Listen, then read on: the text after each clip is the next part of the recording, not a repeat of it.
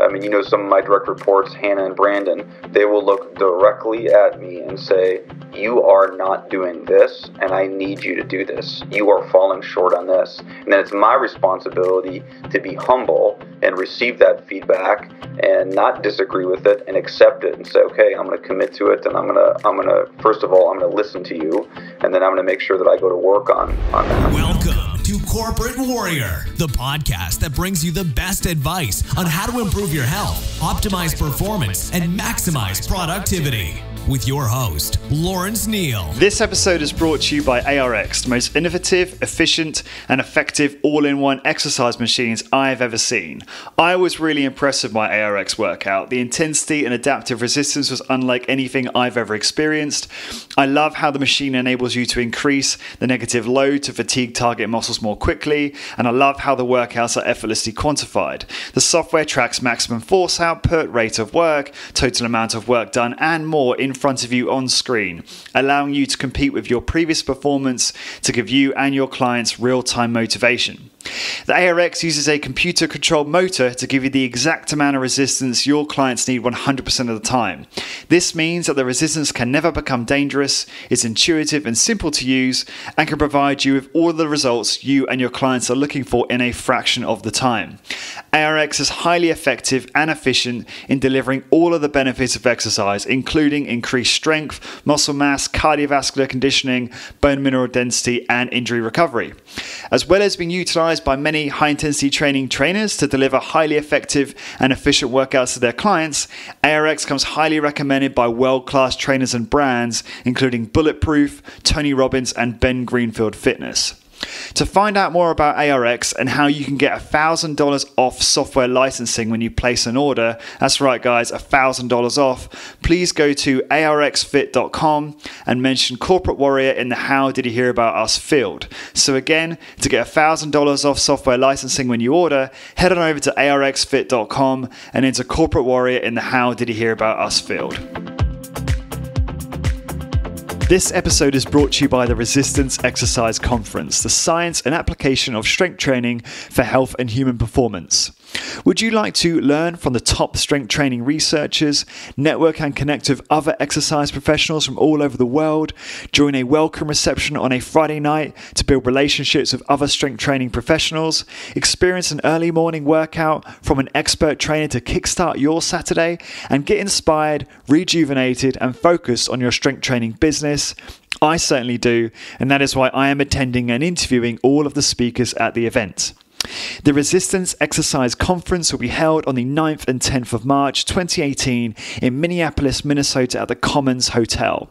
To get 10% off your entry fee, head on over to resistanceexerciseconference.com, click the registration button and enter Corporate Warrior 10 in the promo code field in PayPal.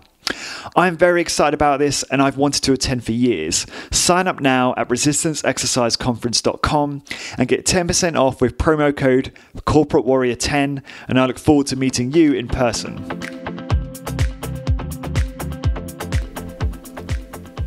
Hey guys, I am Lawrence and welcome to another episode of Corporate Warrior, the #1 high-intensity training podcast that teaches you how to optimize your high-intensity training protocol and your HIIT business to help you achieve your health, fitness, and business goals.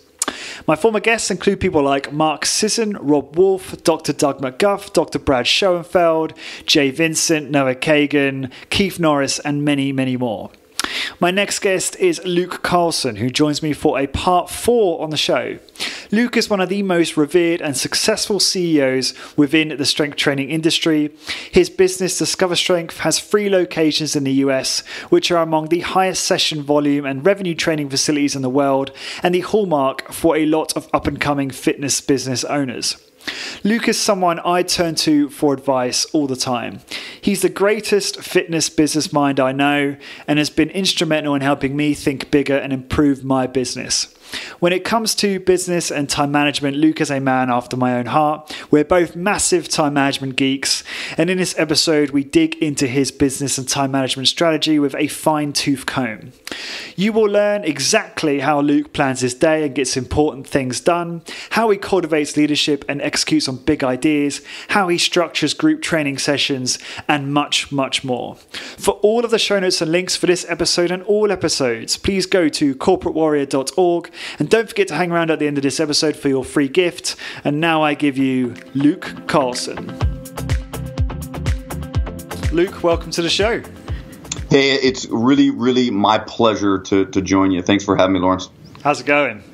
It's going fantastic. It's the Tuesday of the week of Thanksgiving here in the U.S., and Thanksgiving is a awesome holiday, and so it's a fun week for all of us. Awesome. How's business? Man, business is great. We just wrapped up with the single best week in company history. So the number that we always look at is the number of sessions that we did. So the number of workouts we did. So, of course, revenue matters, and some other metrics really matter. But the number that our staff can always wrap their head around is the number of sessions that we did.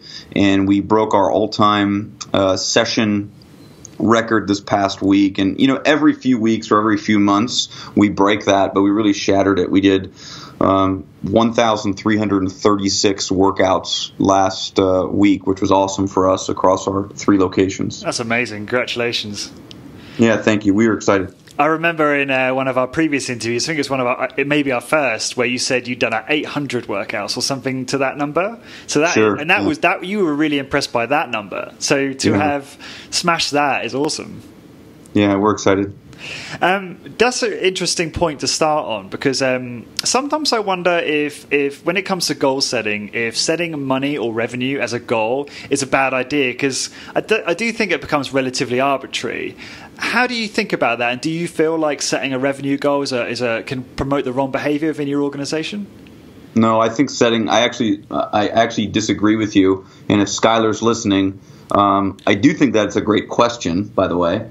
But I think that having a revenue goal is incredibly important, because a revenue goal will always tell you the size of the company. And so if you say, hey, 10 years from now, I want to be a $1 million enterprise, a $10 million or a $100 million enterprise, right away we are now crystal clear on the size of the organization. And so I think that the revenue goal matters because it tells you size and it tells you scope. And then you can have measurables underneath that revenue goal that are a little bit more meaningful and resonate with everybody on the team, not just revenue. But my goodness, if I go to work every day and I think we're building a $100 million company, and one of my coworkers, my close colleague, thinks we're trying to build a $2 million organization, then we are not going to be rowing in the same direction. So we need total clarity on the size, and I think the best way to measure that is revenue. What are you trying to build? What is your revenue goal? Yeah, that's a great question. So we have we use what's called a BHAG, a big, hairy, audacious goal. So that's the longest term goal in the organization. It's usually 7 to 10 years out. And we've been operating under a BHAG that is 10 locations and $10 million in revenue. Well, that's due the last day of 2020. Well, when we get 3 years out from that goal, we set a new longer term goal. So in about a month, or just under a month, my leadership team will go away, and we'll stay in a hotel for a couple days, and we'll meet for a couple days straight, and we'll decide what that next long-term goal is going to look like. And I'm going to tell you right now, it's going to be somewhere between 25 million and 100 million. And I know that's a huge range. We just don't know what the right solution is yet, but we'll have that conversation at that point. So the long-term goal that we've been operating under for a long time was 10 million. And now as we approach that from a time standpoint, we'll extend that and we'll look at what the next 7 to 10 years looks like. And it'll be between, like I said, 25 and 100 million. That's so cool. And I believe that, well, I believe with almost absolute certainty that you achieved that. And it's really cool to hear. You know, having seen Corporate Warrior grow in popularity and impact, I can see how one can get so motivated to want to achieve that. But I don't want to assume. So what you strike me as being so motivated. Like, you never seem to have, well, from what I see, a down day. I'm sure you do. You are human like the rest of us. But what motivates you? Well, the first thing is I really make sure that everything I'm doing, or the vast majority of what I'm doing, is stuff that I really enjoy and that I'm passionate about. And that sounds like a cliche, but it's not. I mean, I have to make sure that when I wake up in the morning and I look at my day and I look at the things that my day is filled with, I mean, there's two filters. One, if I only had another year left on this planet, is this really how I want to be spending my time? And if I look back, when I'm 85 years old and I say, I wish I would have done more of this or more of that, is my day filled with the things that I feel are the right things from that standpoint, from that filter? And for me, the answer has always been yes. I mean, there's nothing I'd rather do than the things I'm doing in my day. Now, the second filter, and this is almost a separate discussion, is, are all of those things the most important things that move the organization forward? Have I Pareto principled my day? Am I making sure that I'm only touching the things that I can be touching, that I need to be touching, and I'm delegating everything else? That's almost a separate conversation. So my overall motivation comes from the fact that I'm engaged in things that I really enjoy. The second thing is the longtime CEO of Starbucks, Howard Schultz. He had a brilliant quote. And I don't know if I've ever talked about this with you before, but he said, everyone says that if you have passion in a given area, then you'll be excited to go learn about that topic or that area. He said, what we found in our company is the inverse. When we teach somebody about something, or when someone learns about a particular topic, then their passion for that topic starts to grow. And so what I've been able to do is continually learn in so many different areas. And as I immerse myself in a great book or any type of learning, my goodness, my passion for that topic increases. And so if I'm ever low on passion, I just surround myself with some learning. So like an example, I'm on an airplane at least once a week, sometimes twice a week. And so I'm always downloading your podcasts going into the flight. So if I want to go deep on some strength training cognitive function, I'm going to listen to Teresa's podcast. And I get done with that podcast and I think, my goodness, this is an area of research that's so important. And I've reinvigorated my passion for that particular topic. I'm reading now the biography of John D. Rockefeller, arguably the richest single human to ever live, great entrepreneur, throughout the mid-1800s, late 1800s into the early 1900s in the U.S. And you can't read that book and not have your passion for building a great enterprise grow. So that's, I think, been my other key element, is that I am always making sure that I'm surrounding myself and learning around the areas that I need to focus on so that my passion for those areas increases. Just out of interest, I'm interested to learn about your kind of learning tactics and how you kind of synthesize information. When you listen to one of my podcasts, will you take notes, or will you just kind of let it sink in and then move on to the next thing? Like, how do you synthesize that? Yep. So I'll do one of two things. I'll understand usually going into it if it's a podcast that I'm just going to listen to and kind of enjoy. So really the way I listen to your podcasts, and I have a few other podcasts that fall into this category, I'm going to listen to them when I am on an airplane. I'm going to listen to them when I'm on a run. So I do a lot of running. And so it's a great way for me, if I'm doing an hour-long run, I'll listen to an hour-long podcast. I'll tell you, I listened to your first episode with Brad. I can remember what treadmill I was on in our office building here, listening to that podcast. And the beauty of that is I can be on a run, and if Brad says something or you say something and I start thinking about a topic, I can rewind it and go back and listen to the rest of it. So a few of your episodes, I know that I'm not going to take notes and I'm not going to take action on some of it. I just want to absorb it and kind of think about it. And usually then I send a message out to a few colleagues and say, have you listened to Lauren's latest episode? We got to talk about this. And that's really been fun.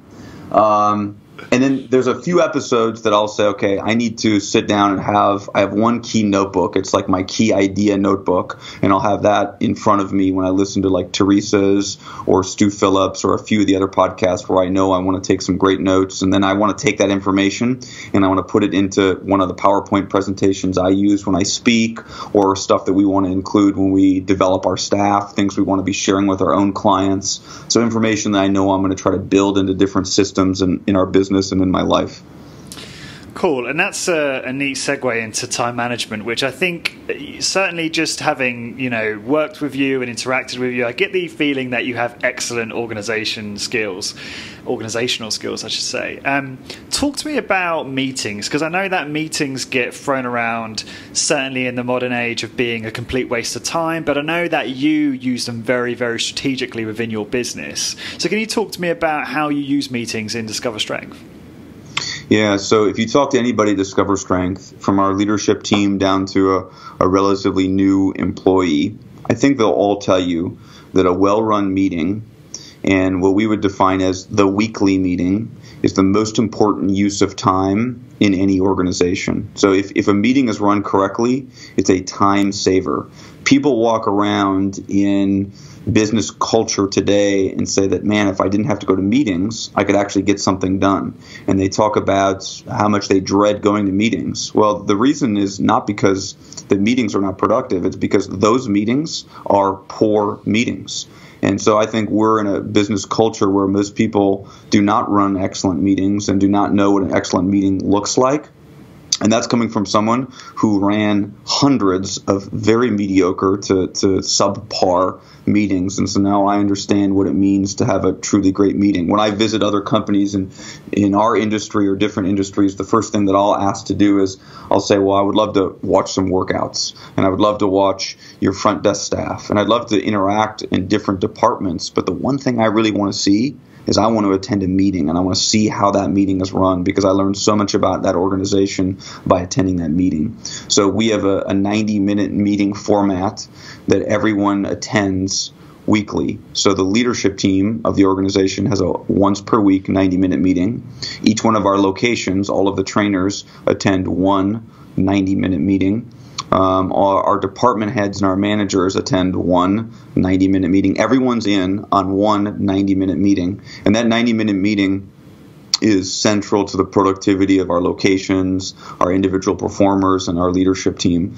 Lawrence, I've said this multiple times. I feel like I could attend our weekly leadership team 90-minute meeting, and if that's the only thing I did all week, and I didn't work in the business, and I didn't work on the business whatsoever, and I just attended that meeting, I still feel like I'd provide value to the organization, because that meeting is so important.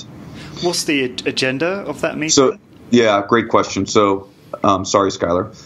That's an excellent question, but it starts off with a segue. So we segue into, hey, we're now in meeting mode. And the way we do that segue is we just go around the room and everyone gives their positive news, so their highlight professionally and their highlight personally for the week. So we've just kind of connected for the first couple of minutes. And then we go into rapid fire reporting mode. So we're reporting on the KPIs of the organization. We call it a scorecard. We're reviewing the scorecard.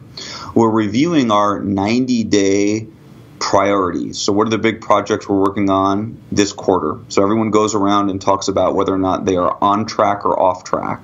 And they don't actually talk about it. They just comment, I am on track or I am off track. And then we'll do what we call customer employee headlines. So we're just going through the headlines of what's going on with our staff and what's going on with customers. That's our way of doing market research. We use Net Promoter Score or Net Promoter System, and so we get a tremendous amount of feedback from that. We're sharing all that. Software. What is that?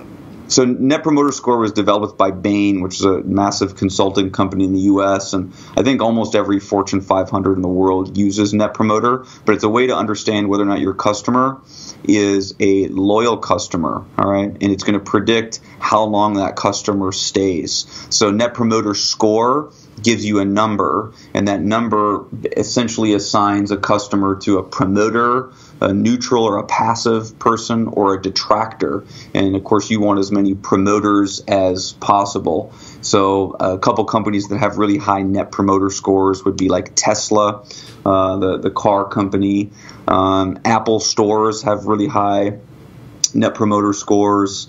And so we have one of the highest net promoter scores that I'm familiar with, and that's a great pulse on the type of service we're providing, the type of loyalty we have from our customer. So you get a score, you get a number, but then you also get feedback from the customer. And it's all centered around one question. In the book that was written about it, it's called The Ultimate Question. And the question is this: how likely are you to refer a friend or a colleague to X, Y, and Z business? So for us, it's discover strength. And they just give you a 1 to 10. And if they give you a 9 or a 10, they are a promoter. If they give you a 7 or 8, they're neutral. And if they give you anything less than a 6, they're a detractor.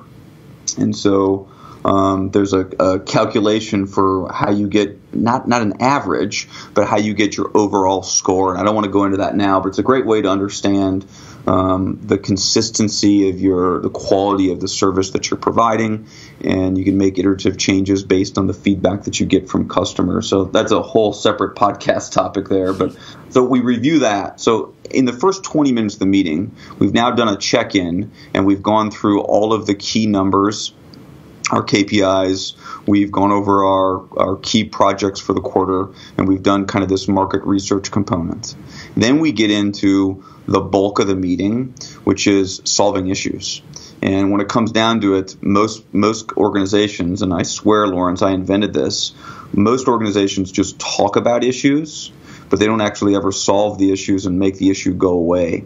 So we use an IDS format where we identify the issue, we discuss the issue, and then we solve the issue. So all week long, all of our teams are adding issues to an issues list. And that issues list is just a Google document. And so the issues list could be anything that you need to talk about, a decision that needs to be weighed in on. For our trainers, it could be, hey, what are we doing for hand position on this exercise? Or how are we recording number of reps when we do this type of breakdown set because we've had some inconsistency? Instead of sending out 16 emails about it, we just put it on the issues list. And during that weekly meeting, we'll solve that particular issue. So when I'll walk into my meeting on Friday, and I'll probably have 70 issues on that issues list.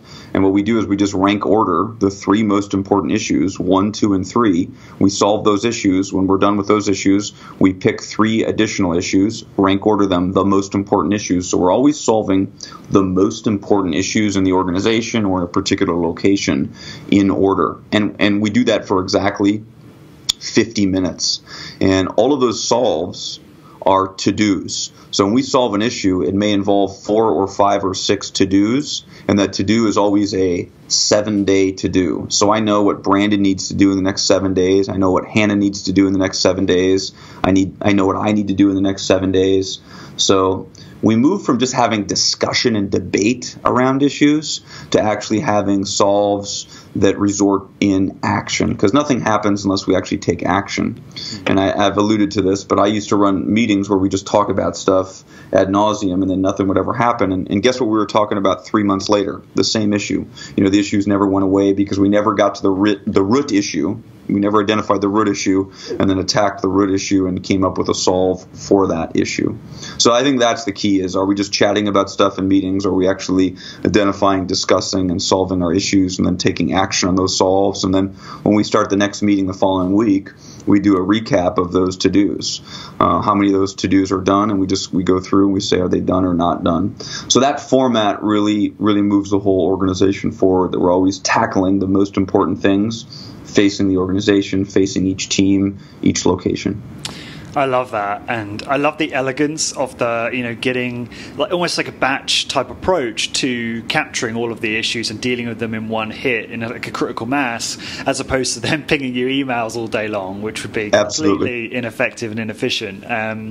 So no, I absolutely love that, and that's what all of our people have just learned to do. Like if someone approaches me and starts chatting with me about something, I just look at them and say, whoa, issues list, issues list, and they know, okay, I'll just drop it to the issues list. So we don't stress out all week long wrong about all the different things that are going on. We just drop it to the issues list, and then we'll get focused and we'll solve those issues at that time. And then when we're solving those issues, if we find that one of the issues is a large, just a massive strategic issue, then we'll drop it to what we call our quarterly issues list, and then at our quarterly offsite meeting as a leadership team or management team, then we'll attack a big strategic issue. If we know we're not going to tackle it in a weekly meeting for 50 minutes, we put it on that long-term issues list and we'll attack it at a quarterly offsite meeting.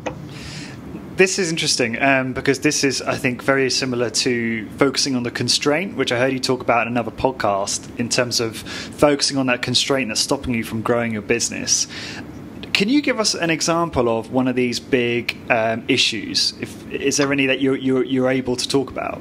Yeah, well, I'll give you two examples. Well, first of all, a constraint. So I think the idea of the constraint is a leader of an organization better know at all times what is the single greatest constraint that is truly the bottleneck. It's the kink in the hose that if you figured out that one constraint, you'd be able to produce so much more throughput. You'd be that much more productive and effective as an organization if you solved just that one constraint. The problem is most entrepreneurs, owners, operators, they're fighting all different fires and focusing on everything. And we're almost taught to do that. We're almost taught to pay attention to our customers and our employees and our marketing and all the different aspects of the business.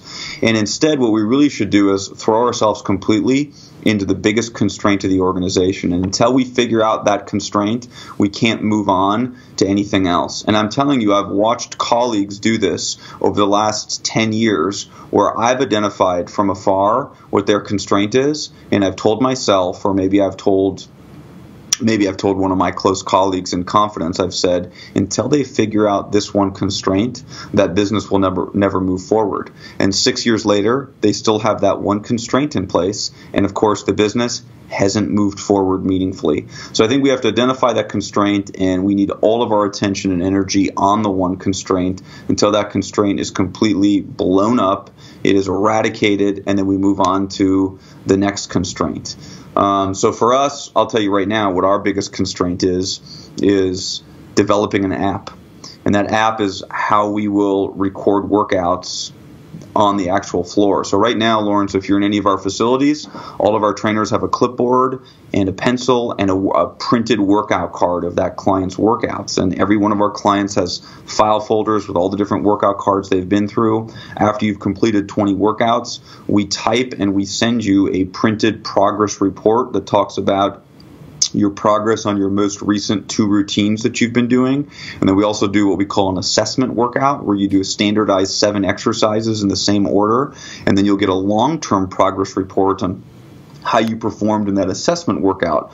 Well, my goodness, that's a very laborsome process, and it doesn't allow our client to interact with their workout data on a regular basis. So we're developing an application now where after every single workout, the client will get meaningful feedback and data, charts and graphs that they can understand, sent to them immediately after the workout so they can understand, am I improving? Now, Lawrence, you're probably a lot like me in that you are all about the process. I'm about the process. Like I don't care as much about did I get one more repetition than last time. I care about the process and did I execute all the key elements of the workout from a process standpoint. But I know that our client cares about data. They want to interact with some data to know that they're improving on all the different exercises that they're doing. So until we get this app figured out, which we've been working on for about a year and a quarter now, and I'm not going to go into it, but we've pivoted so many different times. And finally this quarter I said, hey, this is our single constraint. Nothing else can move forward in the organization until we figure this out. This allows our clients to train at our different locations. It allows our front desk staff, our concierge, to no longer file workout cards. It allows our trainers to provide this meaningful feedback to our clients automatically. It unloads our team leads, our location managers, where they don't have to produce these reports and send these progress reports to our clients. It is the biggest thing that if we figure it out, it moves the organization forward. So that's our current constraint. So I think you got to throw yourself into that constraint completely. Now, an example of a strategic issue would be like a process overhaul. So if we find out that the process for onboarding one of our new trainers is off, we're not going to solve that in a 50-minute IDS session on a Friday when our leadership team meets. We need to talk about that at a quarterly offsite and throw ourselves into what that should look like, have that discussion, and then we'll probably make it a priority for the next quarter where one person's going to own it and pour all their time and energy into just revamping that process and completing it in the next 90 days. That's very, very interesting, and certainly got me thinking about, what my biggest constraint is myself. How is it that you currently plan your week?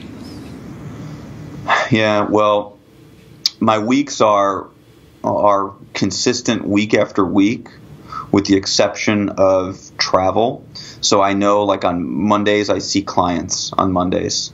I see clients for 3 hours on Sunday mornings. Fridays are 100% a meeting day. And I got this from Vern Harnish, who wrote the book Rockefeller Habits, and he wrote the kind of second edition of that book.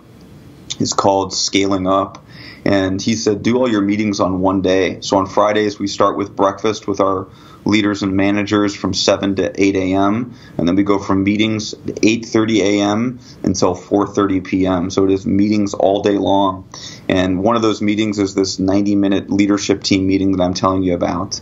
But we also have individual meetings around what we call rocks, which are the 90-day priorities that each person on my leadership team is working on. And then I have a meeting with our operations director every Friday where we go to lunch together. We call it a same page meeting, where he and I are solving the operational issues, or we're discussing the operational issues so that he and I are on the same page. Because if he and I are on the same page, man, he can't communicate consistently with the rest of the organization. So we just need to make sure that we're healthy and that we're on the same page. So Fridays is just all meetings. And then here's kind of 2 time management hacks that I use. So the first one is maybe a little bit of a cliche and people have heard of, but every morning as a part of my morning routine, I write down the 3 most important things that I need to do that day that move either my personal life or our business toward our stated objectives. So what I used to do is have a to-do list of 38 things that I wanted to do that day. Well, Lawrence, you know this. I would pick off things that were easy to do, or that I wanted to do, or that I was excited to do, but I didn't focus on the most important things. So now I just write down the 3 most important things that I need to work on in order for us to move the organization forward. And I just think, hey, if I can do the 3 most important things every day, 350 to 360 days out of the year, I know I'm really moving the organization forward. And we've now taught that to our leaders and our managers, is make sure we're focusing on those 3 most important things. And that's not novel. A lot of people do something like that. But each morning, that's part of the morning routine. Now, the next thing that I do is I have my assistant schedule every day 90 minutes in my day that are called top 3. So I have a 90-minute period just to work on those top 3, because what I've learned is we're really run by our calendars. I will do anything that is on my calendar. Like, I couldn't live a day without looking at my Google Calendar. So if I have a 90-minute period on my calendar for the top 3 things, that's what I'm going to do for 90 minutes. I'm going to chip away at those top 3 things. Now, the other thing I have on my calendar is I have 2 hours on my calendar each day that's called save for something more important. So I will look 3, 4, 5, 6, 6 weeks out, and I would find that my entire calendar would be booked. I would talk to my assistant. I would say, Lucia, I'm booked from 6 a.m. until 8 p.m. this day. And now I have our attorney calling, and he wants to review this lease with me, and I can't get an hour-long phone call in with him because every minute of the day all week long is booked. And this guy won't take a call at 9 p.m. or he doesn't want to do a call on a Sunday. So we got to figure this out. So now what we do is we understand that there's always going to be something more important coming up down the road, and we need to save time for that. So I always have her keep 2 hours open every single day in the future. So as we get closer to that day, I can fill that 2 hours with the more urgent things that are going to pop up that need to be worked on. And let me tell you, Lawrence, that's been just a game changer for me, is now I know when something comes up. Like I just had the interior designer that we're working with that are in New York. They're going to fly here in a couple weeks, and they said, hey, I'm going to be in town. Can I meet with you on this day? Normally my answer is no, I can't, because that day is completely booked. Now I can say, yep, I have this 2 hours set aside, and I can throw that meeting into that 2 hour period.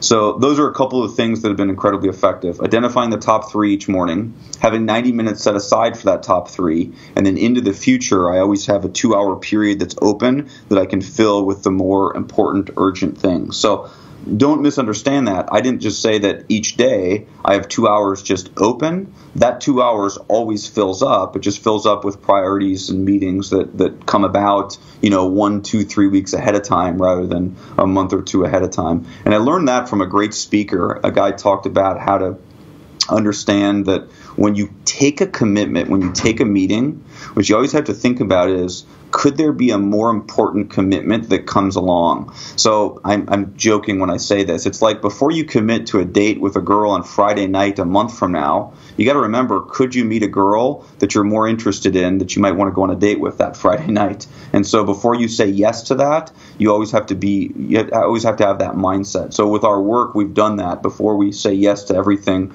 we make sure we understand there could be more important work that needs to be scheduled. Just with regard to the 90-minute block for the top 3, what if your assistant books that at the end of the day after you've done a crap load of work and you're absolutely exhausted? Would you still execute on that? Yeah, what a great question again. I've told her, I think everyone has to understand, when do they do their most important creative work, or when are they most effective at doing that work? And I know I'm the most effective earlier in the morning. So she books that in the morning 90% of the time. If we can't do it in the morning, she'll book it in the afternoon or the evening, and I'll still do it. I just don't think that I'm able to think strategically and be as creative as I approach whatever that work is. But she almost always puts it in the morning. Cool. Why Google Cal over, say, iCal or fill in the blank? Why'd you opt for that? Well, if you want the honest answer, it's because my operations director, Brandon, said you have to use Google Cal. Because I'm somewhat resistant to technology. I mean, I frankly don't think I'm resistant to technology, but everybody I work with would tell me that I am. And so I apparently must be. And he said, hey, you can't. We were using the calendar that we schedule all of our workouts on. So we were using Mind-Body, and anytime I had a commitment, it would just go into our Mind-Body calendar. And he said, you can't use that, Luke. It's archaic.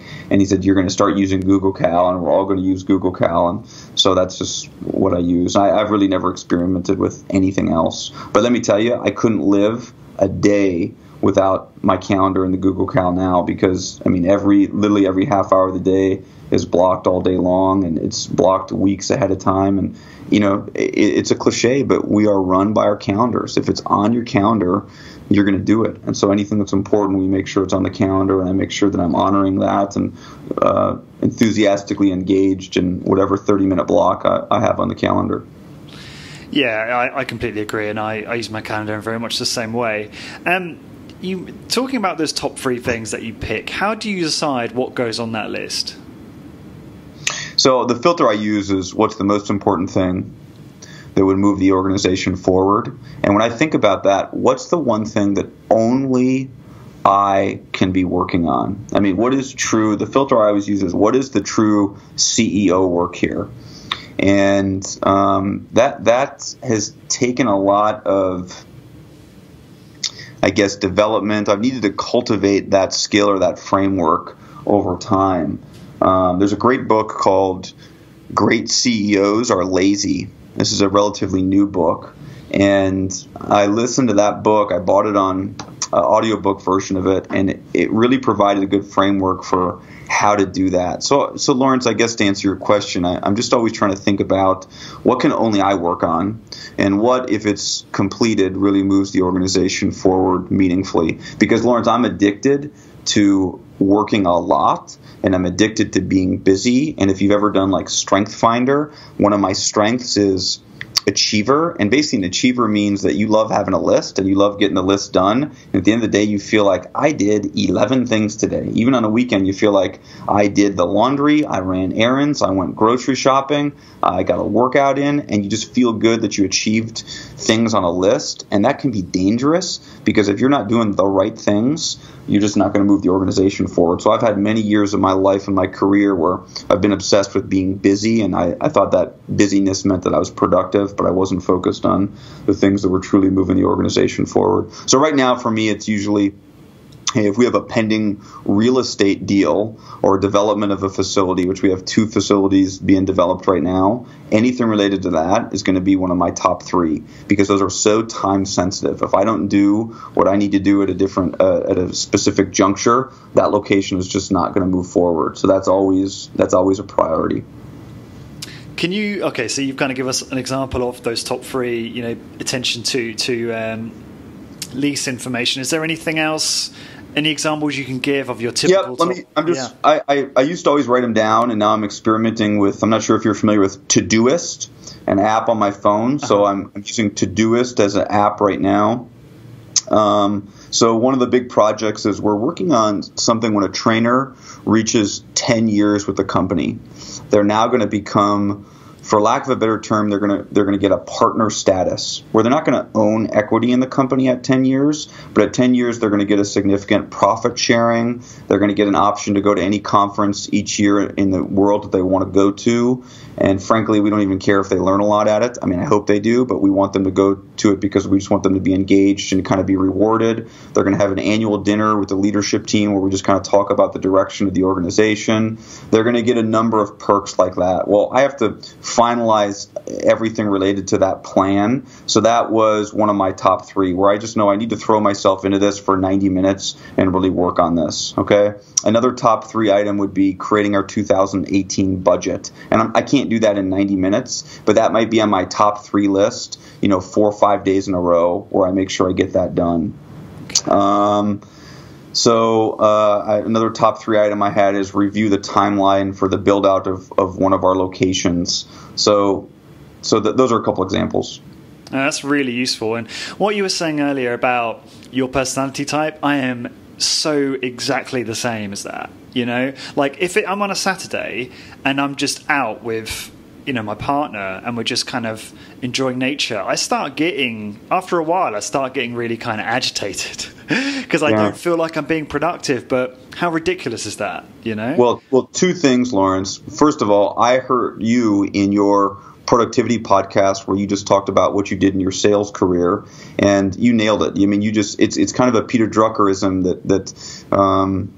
that the worst thing we can do is execute exceptionally well on an item or a project that didn't need to be done in the first place. And so you said something like, it's not a matter of how we do things, it's a matter of what we do. And there's a heck of a lot of things that we probably shouldn't be doing at all. So maybe that's a little Pareto principle focus. So you provided a really good reminder of that for me. And I just need a constant reminder of that am I really focusing on the most important things.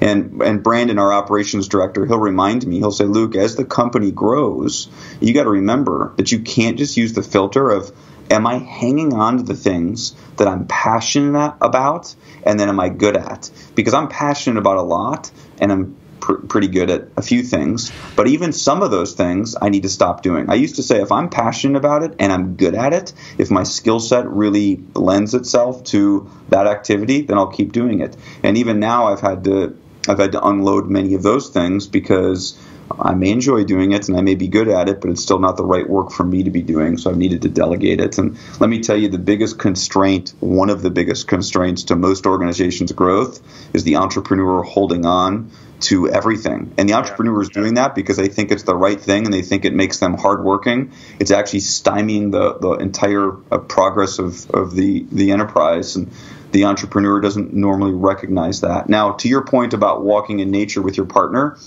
any girl that I've ever dated will tell you that I am incapable of going on a date or doing something social unless I've accomplished like 7 things beforehand. I mean, if it's a Saturday, I have to do, I'm a marathon runner. I have to do my run in the morning. I have to do 3 hours of reading on Saturday first. And until those 2 things are done, I am incapable of enjoying a Saturday evening. And that's important. You just got to know yourself and make sure you're doing those things first so that you can be fully engaged in whatever you're doing that evening or that afternoon.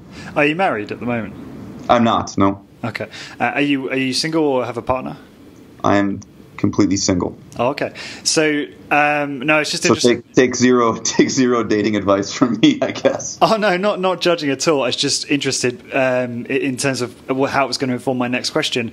But I just wondered like how to tackle that so that, I guess where I'm going with this question is work-life balance is important, and, it's trying to work as many hours as we want to and be effective, but also make time for relaxation and social time, because I feel like without that renewal, your productivity may actually suffer. How do you do that? Do you schedule that kind of fun time in advance? How is it you actually make sure you make time for that type of stuff?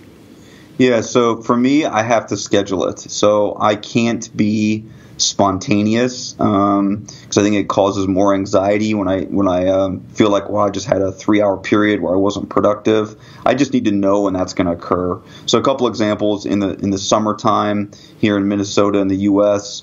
On a few weekends out of the summer, I'll get away to my parents' lake place, their cabin. And I know that I'm just going to spend time with family there, and I want to be fully engaged with family, and that I'm not focused on productivity. I'll do some reading, and I might do some journaling, but I am going to focus on just being with family. I love football, American football, so I have season tickets for like the University of Minnesota football team.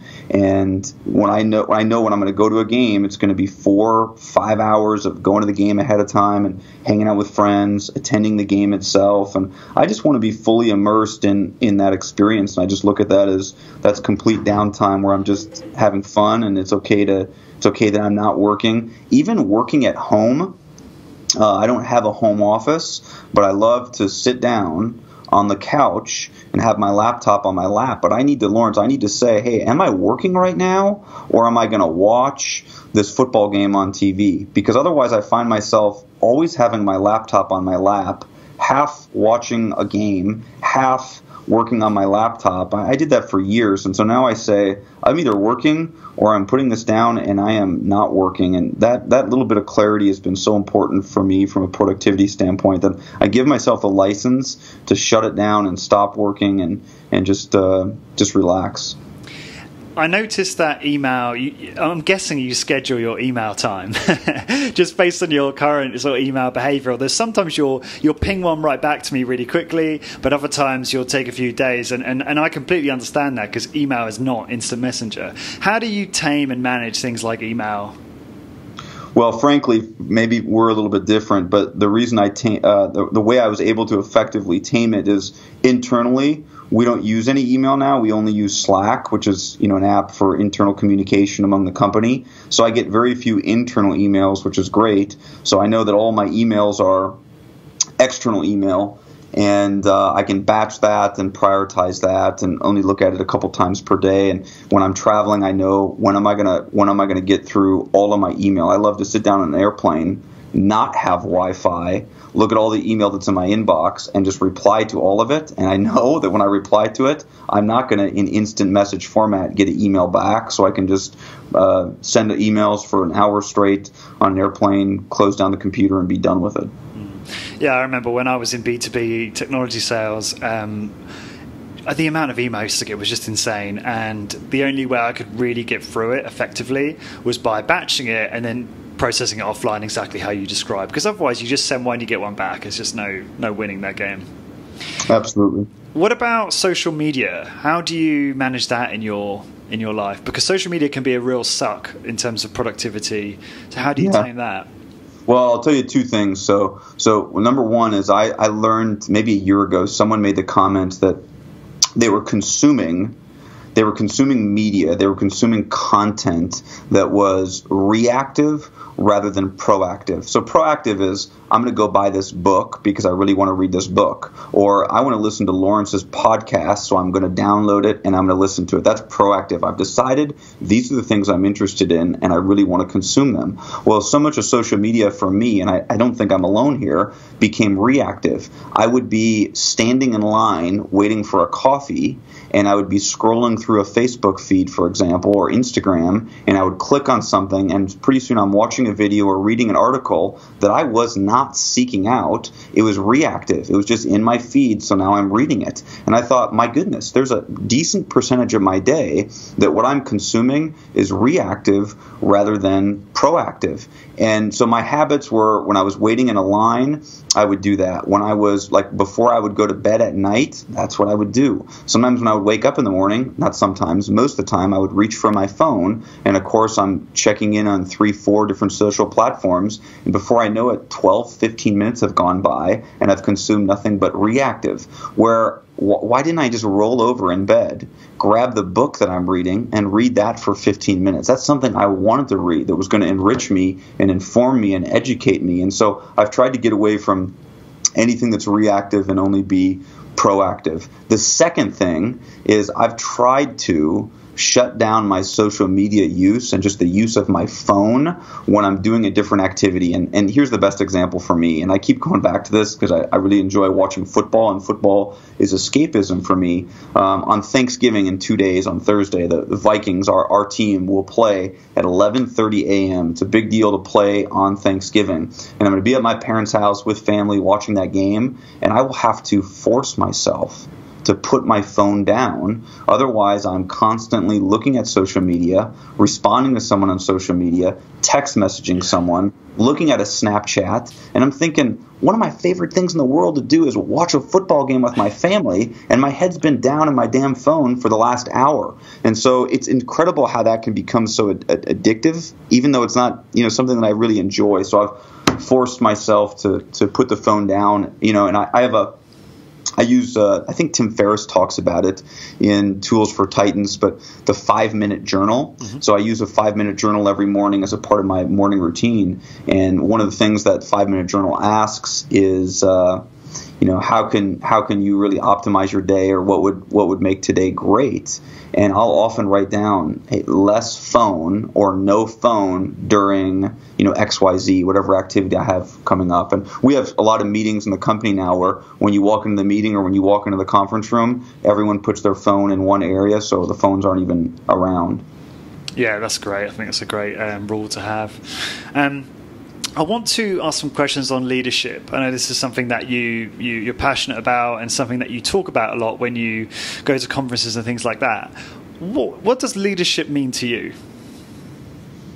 So ultimately, I think leadership involves providing the direction for the organization. So at some point, someone needs to say, this is the direction that we are moving in. We are not going to be a rudderless ship, and we need to understand what direction we're pointed in. And I think ultimately that's where leadership starts. But really it involves where we're going and then how we're going to get there. So to me, when we think about the vision component of leadership, it's where are we going long term? What do we believe in? What are the beliefs of the organization? What's the purpose of the organization? And then it's really creating alignment around all those things. So we always say that the strength of a strong vision of a business, okay, so a visionary leadership creates a business where there's vision alignment. Everyone's rowing in the same direction. Because that vision has to be shared by all. And key terminology is it's not shared with all, it is in fact shared by all, meaning everybody in the organization has to have the same answer to a small set of questions. And we have to make sure that we're truly rowing in the same direction. I learned very early on, Lawrence, that nobody wanted, I intuitively understood this. Nobody actually wanted to work for me. One of the few things I despise is when a speaker, when an entrepreneur, when a leader, when an owner says, so-and-so works for me. And I thought, well, God, nobody wants to work for me. No one says, I want to go to college and I want to build my career and I want to work for Luke. Instead, they want to work for the vision. They want to work for the greater good. In our terminology, we use the word greater good, or the terminology greater good, but greater good just means that vision component of the business, where we're going and how we're going to get there and what those priorities are. So great leadership involves constantly over-communicating around where we're headed and what's important to us. And so I constantly think about what's important to us, what are our values, and I share that with the organization so that they make sure that they are, first of all, inspired by it, that they're rowing in the same direction. We're all trying to achieve really essentially the same thing. How do you inspire people to actually follow that vision, that shared vision? Yeah, well, first of all, they have to want the same things. We have really like 6 elements that turn me on, 6 things that I want Discover Strength to constantly be interacting with. And I share those 6 things with the rest of our team. And man, if they're the right person, they're going to be turned on by those things. And I'm probably not going to be able to motivate them to be turned on by those things. Those things have to just resonate with that person. And luckily, we've always paid tremendous attention to onboarding people, hiring people, and trying to retain people that are turned on by these things. But you have to tell stories and use analogies to articulate where you're going and what those priorities are. And people say, wow, that's where I want to go also. So related to this is a question that was submitted about team management. And the question was, how do you provide your team with performance feedback and conduct performance reviews? So every 90 days, we do what's called the quarterly conversation. So this replaces the traditional one-on-one or the traditional review. So the quarterly conversation is always, here's a few bullets. The quarterly conversation occurs every 90 days. It is always done off-site. So it's never in an office. It's always over coffee, over lunch, over a walk, but it's out of the office. And we're really going to touch base on 3 things. We're going to touch base on the person's key roles. So everybody in the organization has 5 key roles. So we're going to talk about whether or not you want, and have the capacity to do your 5 key roles. Now that direct report is going to talk about, they're going to assess themselves, and then the managers are going to assess that key direct report. The next thing they're going to move on to is our 90-day priorities. So whatever those 90-day projects are. We're going to talk about how are you progressing on those projects? Are you on or are you off track? And then lastly, and I'm saying lastly to you, but this is always the first thing that we talk about is, are you living? Are you aligned with our 4 core values? And that's always the first thing we talk about. And then we grade people. You either get a plus minus, or a minus on each one of those core values. And if you're my manager, Lawrence, I'm going to grade myself, and you're also going to grade me, and then we're going to have some conversation to provide context around each one of those values. So those are 3 things: your key roles, your 90-day projects or priorities, and then your core values. And so if we're touching base on those every 90 days and really quantifying performance around all of those things, my goodness, it creates tremendous alignment, and it creates a strengthened relationship between manager and direct report. This takes between 30 minutes and up to maybe an hour and 15 minutes, depending on the person. We always schedule it 4, 5, 6 weeks in advance, so it's never a surprise. None of it goes in the file. So I'll take notes to prepare for this, and all of our managers will take notes to prepare for it, but we don't file it away. We just take notes that we're prepared to have a rich conversation. The ultimate purpose of this is to look across the table, look your direct report in the eye, and just have a rich conversation. Provide them with feedback around those three things. And here's the other, I guess, litmus test is you both have to walk away better. In the traditional format of performance reviews, if you're my direct report, Lawrence, I sit you down and I say, Lawrence, this is what you're doing well. This is what you're not doing well. This is where you're off track. This is where I need improvement. You got it? And you say, you bet. And then I pat you on the butt, and then you're out the door, okay? In this model, the format is we both have to walk away better. So I'm going to tell you what I expect of you as my direct report, but you're also going to tell me what you need from me in terms of resources and tools and how I can manage you more effectively. The ultimate litmus test of did we do this well is when this meeting is over, do we both walk away from this table better? Did I become a better manager, and did you become better in whatever your specific role as my direct report? How big is your whole team at the moment? How many employees do you have? 38. And okay, so how do you protect against the bias that people are going to have when grading their superiors or their managers? Yeah, be more specific. So, like, if, for instance, you're the CEO, everyone wants to keep Luke happy, or maybe you don't hire people that think like that, but would they not grade you more biased positively because they want to keep you happy? Well, I think we just, yeah, great. That's a good question. We try to create a culture of brutal honesty.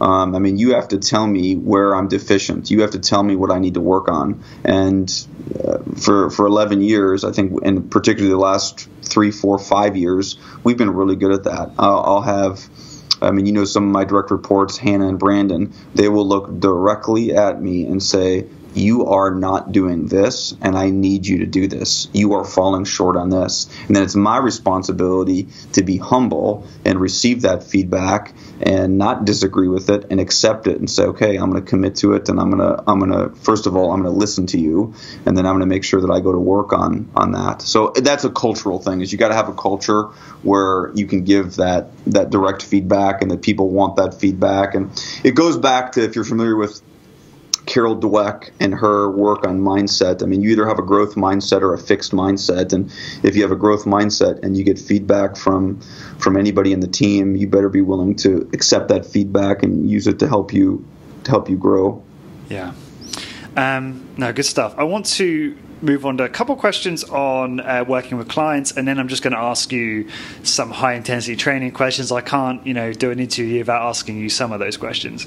How do Discover Strength currently run small group workouts? Yep, a small group workout is a 3-to-1 ratio. So we have one trainer training 3 clients. Now, contrasted from a one-on-one workout is 30 minutes long. Okay, a small group workout is 45 minutes long. Even though the number of exercises would be the same, it just takes us a little bit longer to get through it.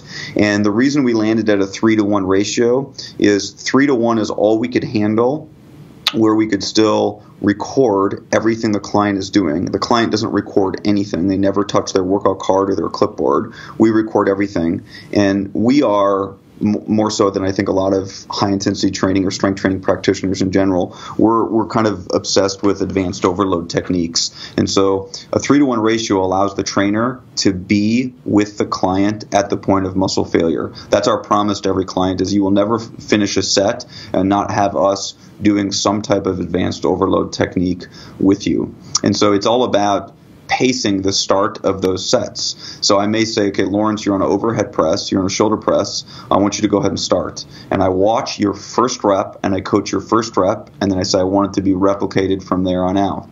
Then I'll walk away and I'll start somebody else on a leg extension exercise. But I'm going to wait until you are 6 or 7 reps into your set. If you're going to do 12 reps at like a 2 to 4 a second cadence or repetition duration.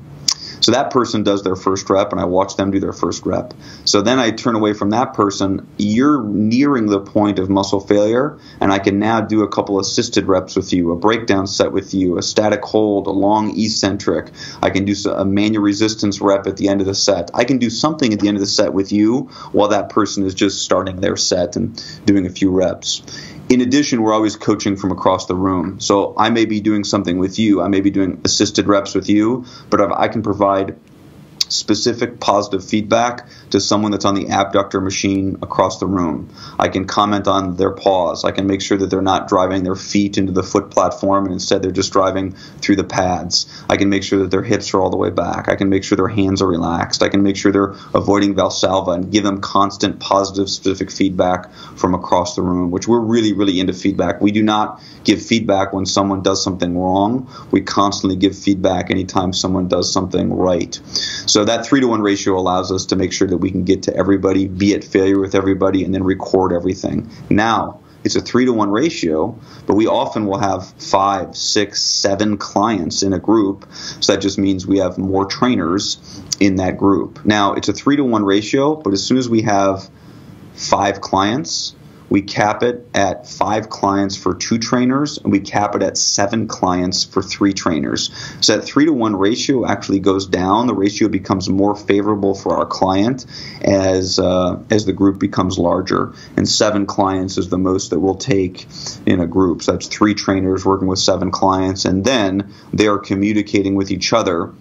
And they're kind of broken into different zones of the room. So I may be watching 4, 5, 6 exercises or machines in one area. Another trainer is watching and supervising 4, 5, 6 in a given area, and we're passing the clients from exercise to exercise throughout the room. And it allows us to get everything done in 45 minutes. And essentially every client is virtually personal trained. Now here's the big difference for us. Everything in a group is essentially a 2-second, 4-second cadence. Every once in a while, we have a few workouts where we use a few different protocols, but during our one-on-one workouts, we use a host of different repetition durations, protocols, how we execute that exercise. We don't do that during groups because we think it's too hard to make sure all those protocols are executed perfectly. So our one-on-one client gets more variation in, I guess, the exercise stimulus than our group client does. How long have you been doing the small group workouts for? 11 years. I mean, we started with workouts the day we opened. Oh, right. I thought it was just one-on-one, and I thought it was a new thing, but you've been doing it for, as you said, 11 years there. Forever, yeah. Is it a less expensive service? Yep. For us right now, our one-on-one workouts for 30 minutes start at $53 and go up to $63, depending who your workout is with. And our group workouts are $32. So it's much less expensive for the client, but our trainer still generates actually more revenue per unit of time. So when we close a new client and that client's a group client, we're still excited about that because in my 45-minute period, I'm able to generate almost $100 in that 45-minute period, which is really good. So in an hour, we're generating well over $100, closer to about $125 an hour. So another question in relation to working with clients: how do you deal with clients who have orthopedic problems? Like, how do you tailor strength training protocol to someone with orthopedic issues? Well, the first thing we would say is it depends on the client and it depends on the specific orthopedic issue. But I will tell you this, is being able to effectively do that is paramount to be able to grow, to have a large volume of clients and a large volume of sessions. I learned this when I was a strength coach in the NFL, and I worked for Steve Wetzel, who is the head strength coach for the Minnesota Vikings. And he said this quote, this was like 1999, he told me this. He said, anybody can train a healthy athlete. That's easy.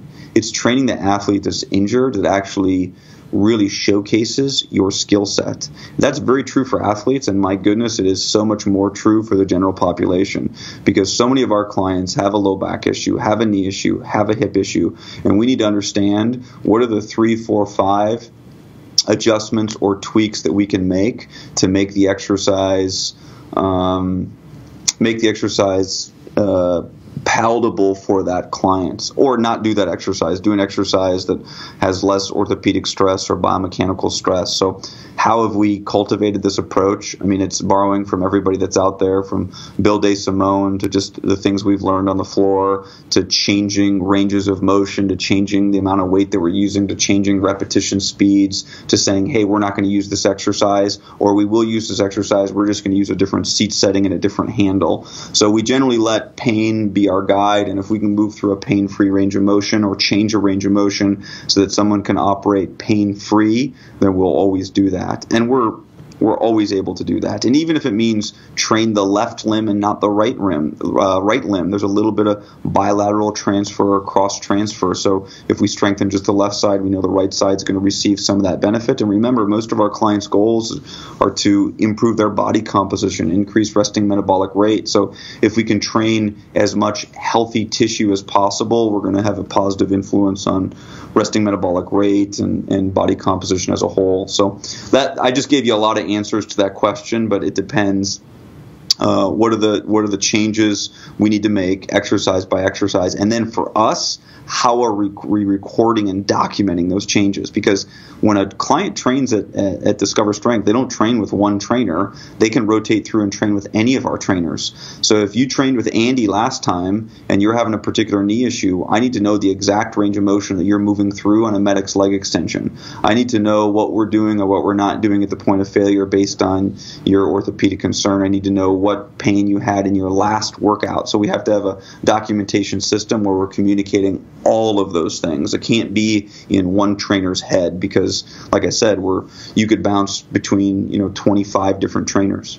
And this goes back to what you're saying about that app and how that app is going to obviously help so many areas of your business, particularly that as well. Sure. So on that similar note, what type of training do you recommend for seniors over 70? Yeah, so I would say very, very similar to someone who is 32 years old. The difference being, and I laugh when I think about this, is if you're over 70, particularly if you're a female, but if you're over 70 in general and you're concerned about bone mineral density, then we know that the load has to be decently heavy. I mean, as far as I'm concerned, the only population and the only outcome from resistance training that requires a heavy load is seniors and seniors that are interested in improving their bone mineral density. I mean, we can maximize muscle strength and hypertrophy with a relatively light weight and just do more repetitions. You cannot maximize bone mineral density unless you have a heavy enough load. So I think it's coincidental, and I always talk about this when I give presentations on the topic. I always say we're not slightly off track in our approach to exercise. We are literally pointed 180 degrees in the wrong direction because of what have we always told Grandma to do? We said, Grandma, lift soup cans, lift a light weight, and do like 30 repetitions. Well, Grandma's the one population that needs to lift a heavier weight and do fewer repetitions.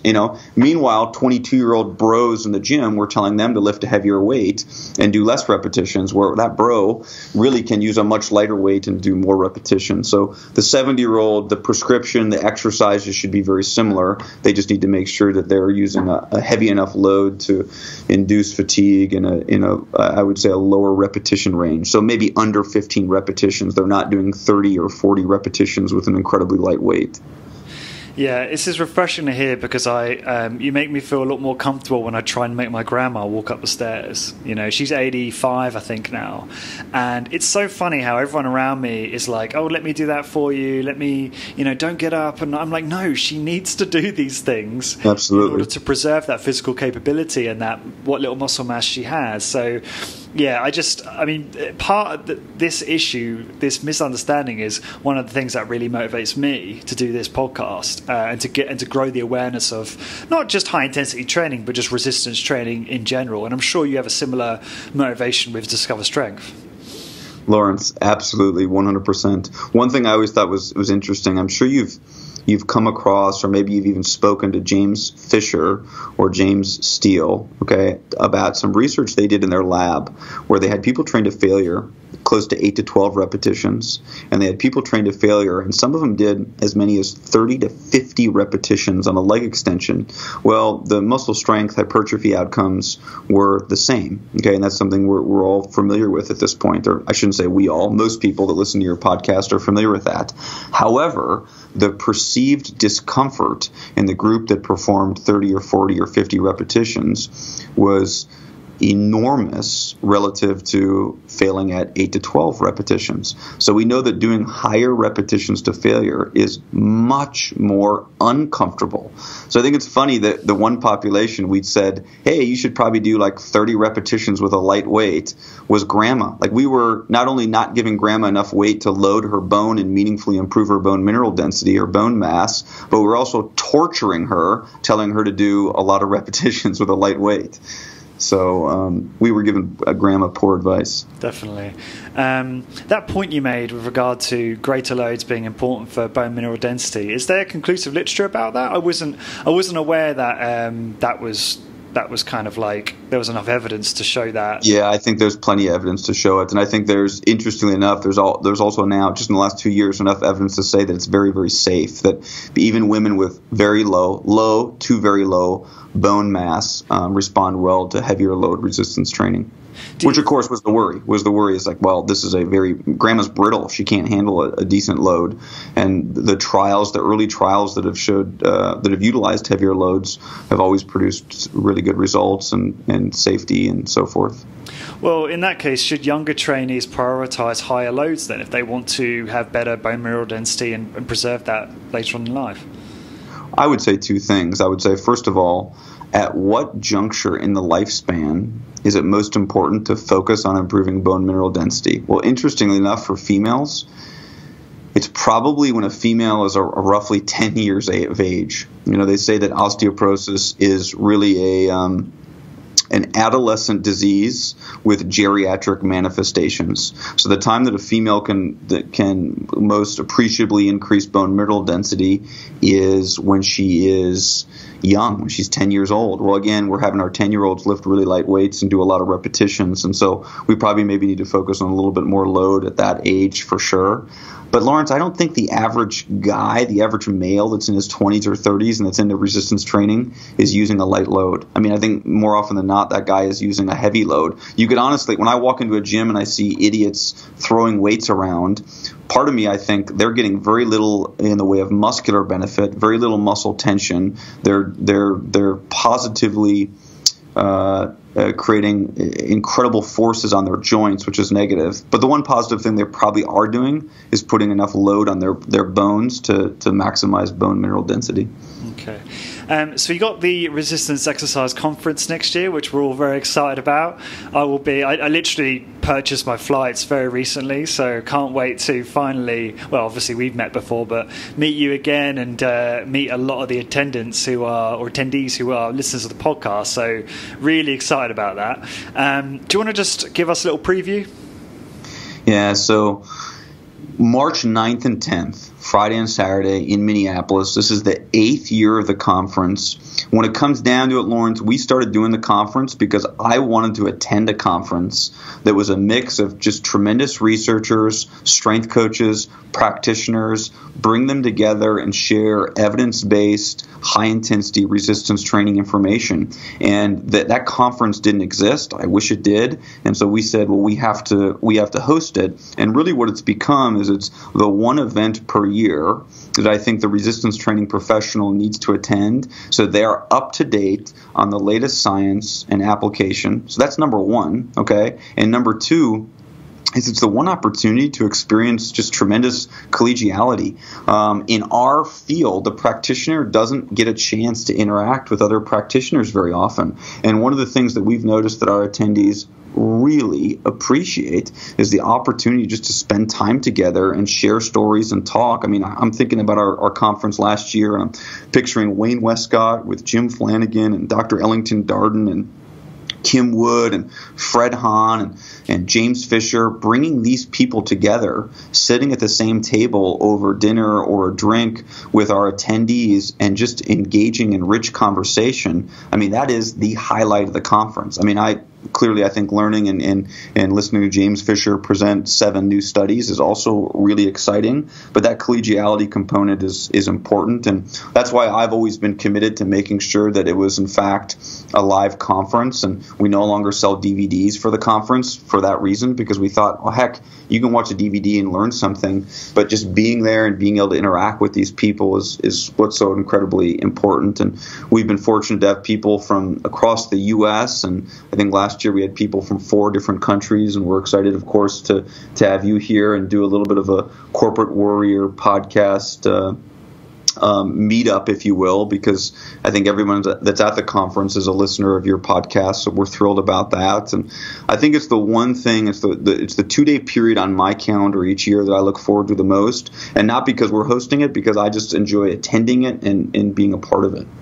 I'm I'm flying into Chicago first. 5 days before, sure. So having a little holiday with my partner beforehand. Obviously she's going to come as well, so I'm really hoping I can get tickets to a Bulls game while I'm in Chicago. So if you know anyone and I can get preferential rates, Luke, I'd appreciate it.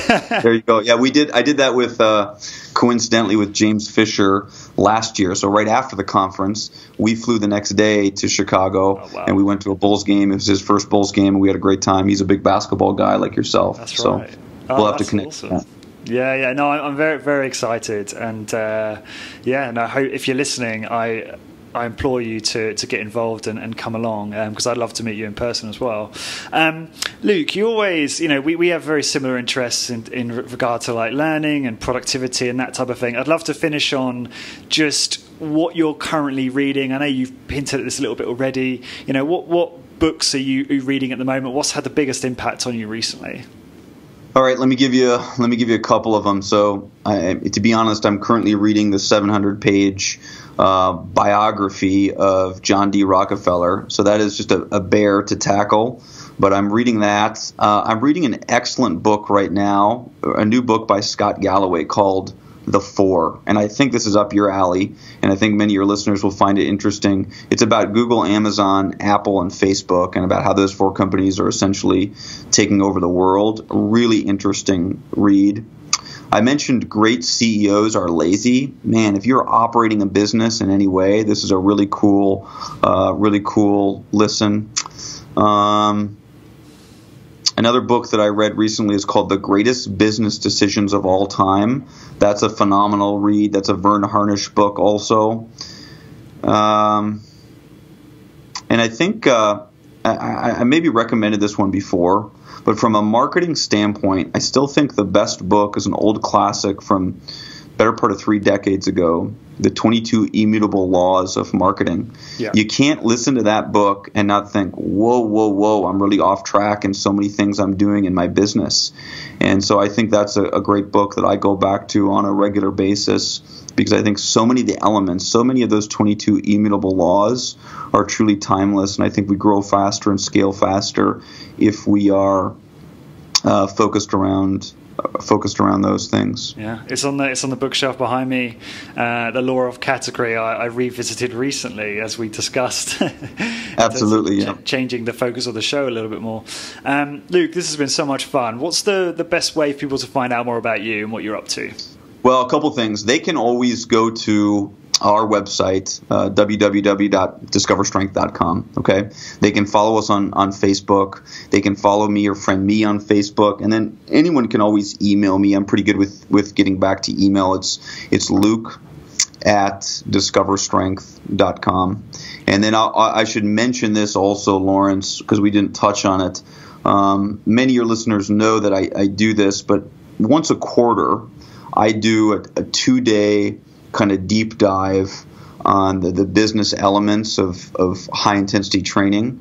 And I've done this, I do it with Jim Flanagan, and we actually do it in Florida. So many of your listeners probably are on our email list and get this, but my goodness, over the last year and a half, we've had some incredible high-intensity training operators that have come and taken this course, and it's a higher price ticket. I mean, we charge $2,000 for the 2 days, but the mindset is you pay the $2,000, and we're going to give you the tools to make an additional $500,000 over the next year. I mean, that is how the course is constructed. So I think it's a great investment in your time. So that's a great way to connect. We keep that course really, really small. And so if someone's interested, they can always, clearly that's not my A job. So if they're interested, they can always shoot me an email on that as well. Yeah, I saw the website for that course. It looks good. Obviously, I'm speaking to Jim Flanagan soon as well. So I'm excited to do that. Good. Yeah, you'll have fun with Jim. And for everyone listening, if you want to get access to all of the show notes, links and resources, everything that both Luke and I have spoken about for this episode and all episodes, so to get a full list of all episodes, please go to corporatewarrior.org. And until next time, guys, thank you very much for listening. I hope you enjoyed that episode. Before you head off, head on over to corpwarrior.com, that's CORP warrior.com, to get your free high-intensity training Google Progress chart and ebook with 6 interview transcripts of some of my top guests, including Dr. Doug McGuff, Drew Bay, and Bill Simone, on how to optimize muscle gain, fat loss, and overall health in an efficient, effective, and sustainable way. These transcripts are deliberately not verbatim. Instead, they've been transcribed in an easy read format to make it more enjoyable and easier for you to quickly pick out what you need and start getting results. To get your ebook, head on over to corpwarrior.com, enter your email address, then check your email for an email from me with a confirmation link. Once you click the link, you will be instantly redirected to a PDF version of the transcripts. This episode is brought to you by ARX, the most innovative, efficient, and effective all-in-one exercise machines I've ever seen. I was really impressed with my ARX workout. The intensity and adaptive resistance was unlike anything I've ever experienced. I love how the machine enables you to increase the negative load to fatigue target muscles more quickly, and I love how the workouts are effortlessly quantified. The software tracks maximum force output, rate of work, total amount of work done, and more in front of you on screen, allowing you to compete with your previous performance to give you and your clients real-time motivation. The ARX uses a computer-controlled motor to give you the exact amount of resistance your clients need 100% of the time. This means that the resistance can never become dangerous, is intuitive and simple to use, and can provide you with all the results you and your clients are looking for in a fraction of the time. ARX is highly effective and efficient in delivering all of the benefits of exercise, including increased strength, muscle mass, cardiovascular conditioning, bone mineral density, and injury recovery. As well as being utilized by many high-intensity training trainers to deliver highly effective and efficient workouts to their clients, ARX comes highly recommended by world-class trainers and brands, including Bulletproof, Tony Robbins, and Ben Greenfield Fitness. To find out more about ARX and how you can get $1,000 off software licensing when you place an order, that's right guys, $1,000 off, please go to arxfit.com and mention Corporate Warrior in the How Did You Hear About Us field. So again, to get $1,000 off software licensing when you order, head on over to arxfit.com and enter Corporate Warrior in the How Did You Hear About Us field. This episode is brought to you by the Resistance Exercise Conference, the science and application of strength training for health and human performance. Would you like to learn from the top strength training researchers, network and connect with other exercise professionals from all over the world, join a welcome reception on a Friday night to build relationships with other strength training professionals, experience an early morning workout from an expert trainer to kickstart your Saturday, and get inspired, rejuvenated, and focused on your strength training business? I certainly do, and that is why I am attending and interviewing all of the speakers at the event. The Resistance Exercise Conference will be held on the 9th and 10th of March 2018 in Minneapolis, Minnesota at the Commons Hotel. To get 10% off your entry fee, head on over to resistanceexerciseconference.com, click the registration button and enter Corporate Warrior 10 in the promo code field in PayPal. I'm very excited about this and I've wanted to attend for years. Sign up now at resistanceexerciseconference.com and get 10% off with promo code Corporate Warrior 10, and I look forward to meeting you in person.